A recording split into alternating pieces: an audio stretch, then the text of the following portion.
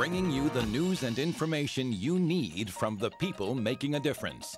This is Comcast NewsMakers.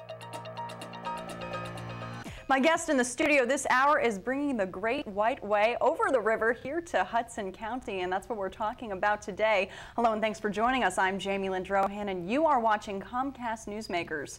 This hour's newsmaker is Vincent D'Onofrio. He is a writer of Mother Teresa, Defense of Doubt. It's a new play, and today we're talking about why you need to see it. Thanks for joining us. Welcome to Comcast NewsMakers. Nice to be here. Thank you, Jamie. Well, talk to our viewers at home about this play. What is it about? How did you come up with it? Mother Teresa, I'm trying to present her more as a woman and less as a kind of a saint or very holy kind of a person, which of course she was.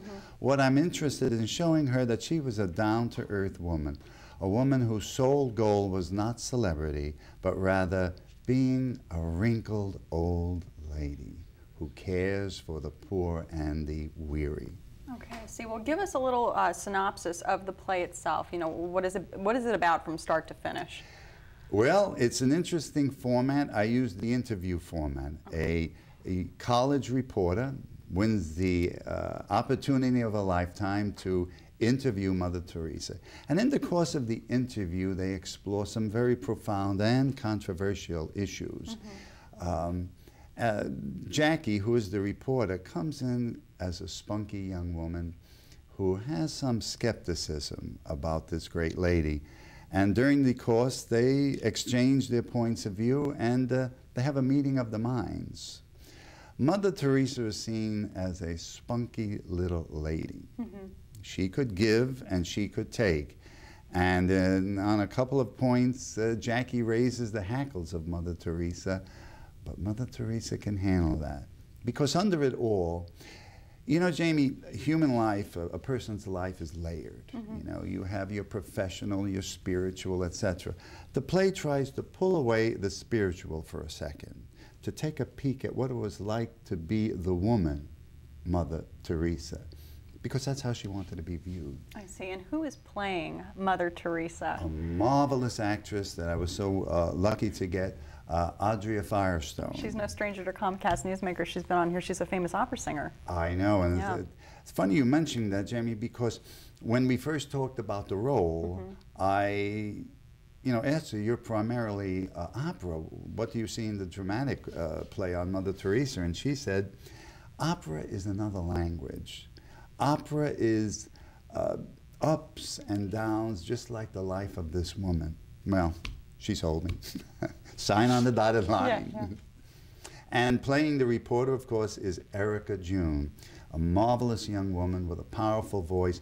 Again, a singer, because music is another language, as I said, opera is, but she was able to convey that spunkiness, that healthy skepticism, and yet keep an open mind. I see. Well, why don't we learn a little bit more about you, the writer. How did you get started writing plays?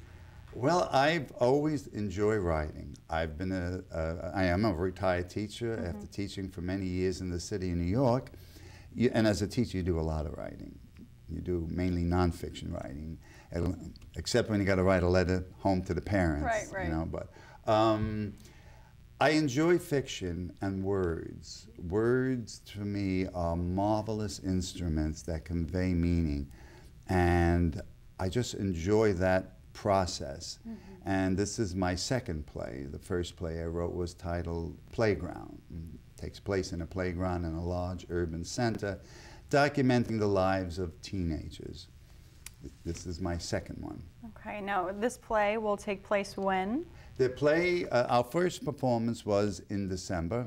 Our next performance will be in the spring of this year, probably March or April, which we hope everybody can join. Excellent. Well, thank you so much for joining us here Thank on you, Comcast NewsMakers. Break a leg. Thank you. This hour's newsmaker has been Vincent D'Onofrio. He is a writer of Mother Teresa, Defense of Doubt. And I'm Jamie Lynn Drohan for Comcast NewsMakers, seen exclusively here on Comcast Cable. Thanks for watching.